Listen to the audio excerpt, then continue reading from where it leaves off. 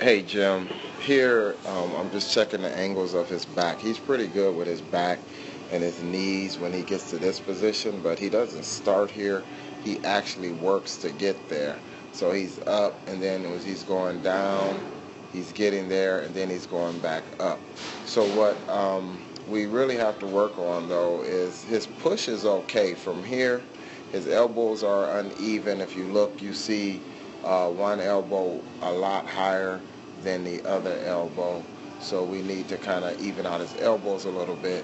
And then he pushes the ball. And if you look really closely, you're going to see his left hand really turn really bad right here as he releases the ball.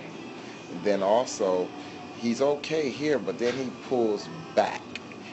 This motion, he has to learn to stop right here with his fingers straight, not turned out, and he cannot pull back like that. And when you look at another film, you'll see that he actually moves. He actually moves his foot back when he shoots. See his foot move right here.